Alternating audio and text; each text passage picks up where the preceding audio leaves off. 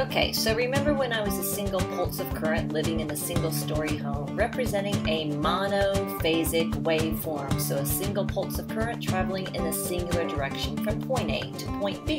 And then I upgraded to a two-story home representing a biphasic waveform. So again, still a single pulse of current but changing direction of flow with reference to baseline. Now you can measure how long it took me to travel from point A to point B, be it a monophasic waveform or a biphasic waveform. You could also measure the distance I traveled. So the time it took for the pulse to travel would be the pulse duration, or the actual distance it traveled would be the pulse width.